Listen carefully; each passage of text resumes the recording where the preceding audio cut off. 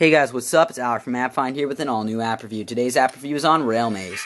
Now, it's a pretty cool all-around good app, and basically it is one of those average railroading apps where you gotta solve the puzzle to get the train from the start to the finish.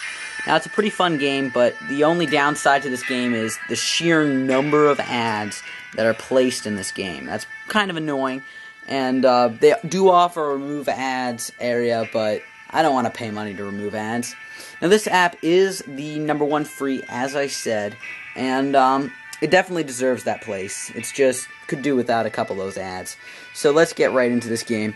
Basically, what you're trying to do is you're trying to solve this railroad puzzle, and you gotta make sure the pieces all fit together. Let's do this. And it's actually a pretty fun app.